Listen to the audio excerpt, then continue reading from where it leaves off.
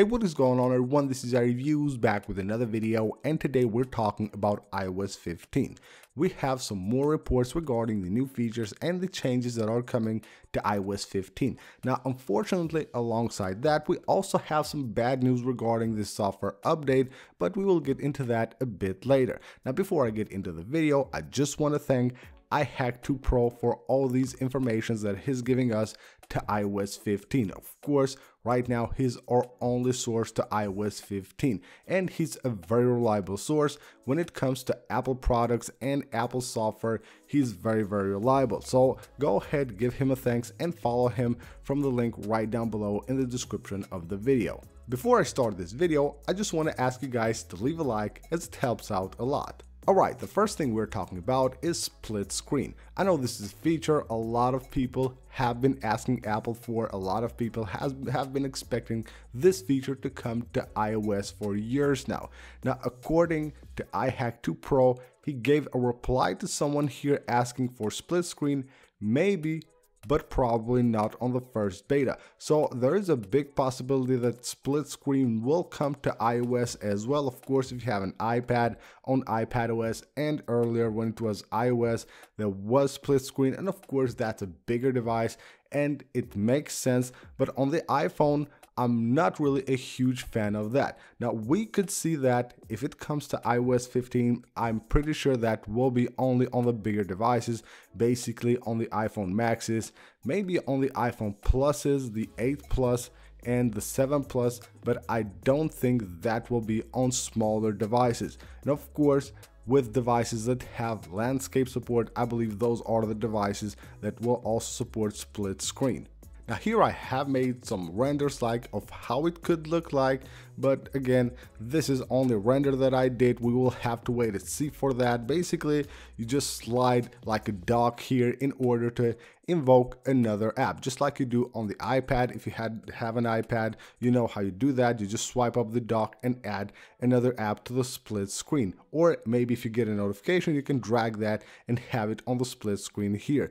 Now here's how two apps could look. Here we have the weather app, and then we have Safari right there. Again, this is just a render that I did just to give you a kind of like idea on how this could look on iOS.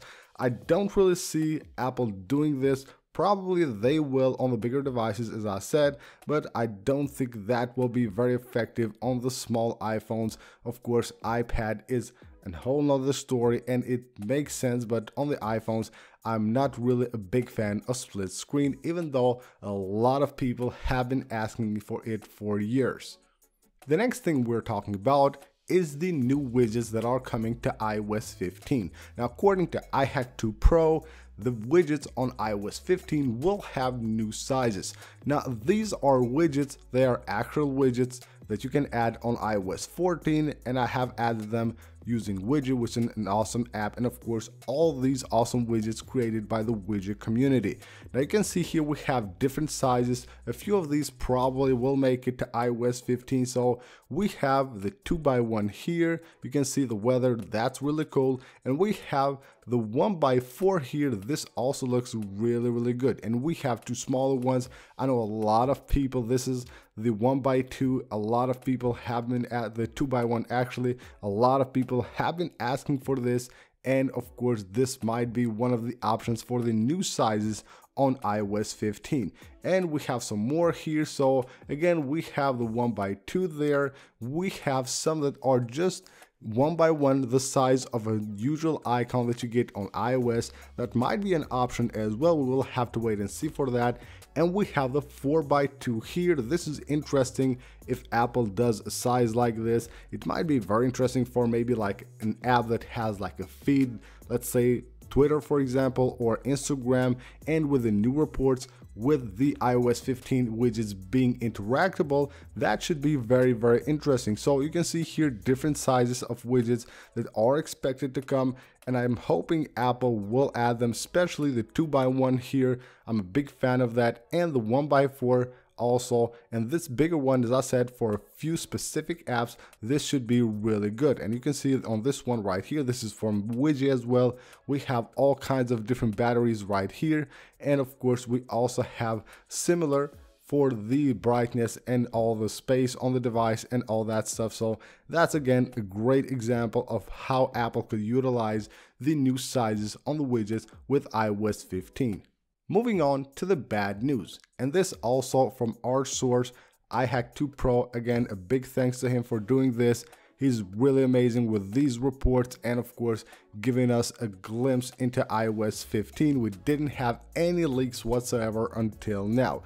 Now, someone asked if there will be a UI redesign on iOS 15, and that's of course a requirement everyone has for a few years now. We had basically the same flat design on iOS since iOS 7. I know a lot of things like the control centers and all that have been like redesigned, and now we have also app library, widgets and all that, but basically the base of iOS is still exactly the same. And there's the bad news. He says no, just refreshed widgets, control center, notifications, and settings. So we will have a redesign of the settings app as well, and that would be again really interesting. We had basically of course the same design here and the same categories, everything the same on the settings app for a few years now, and hopefully Apple will do something new and see how they will organize the new settings app. Maybe they will just redesign it or that, but we will have to wait and see what they do there. But expect the new settings app to come on iOS 15. And again, he says that there will be a refresh on widgets. We talked about that, so we are expecting new sizes for the widgets as well as interactable widgets, hopefully. New control center, we talked about that, and the notifications on the previous video, and several updates on the apps. So you can expect several stock apps of iOS that come preloaded on your iPhone to come updated with iOS 15 and have probably tweaks on their UI and redesign as well. And last but not least, we're talking about the release date of iOS 15. When can you actually expect this update to come to your device? Now, if you're a dev, you can expect this to come on early June. Usually that's the time that Apple holds their WWDC event. This year will be WWDC 2021. And of course, you can expect that to happen on the first weeks of June. I expect it to happen on June 1st or the latest June 8th. Now this year, last year actually, Apple pushed it back, of course, due to the whole situation. But this year, I expect Apple to be on time and actually do WWDC on the first week of June, and then of course give us the first beta to the devs, of course, of iOS 15. And then you can expect a couple of weeks later, probably around the third week of June, Apple will release the second beta of iOS 15 to the devs, and they should release the public beta to the public as well. So of course you will need then to follow a few steps in order to enroll on the public beta, which is again a great opportunity for everyone who wants to try out their software before actually it goes out to the public. And then of course the final release will happen sometime in September. Now, the way Apple goes, they release the software a day before they release the new iPhone.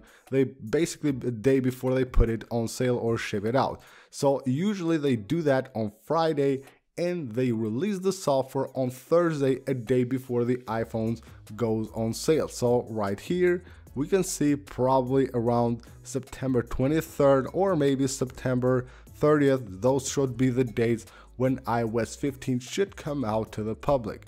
So that's basically it for this video, guys. This is everything new that we have regarding iOS 15. I hope you guys enjoyed the video. Hopefully all of these amazing features will come to iOS 15.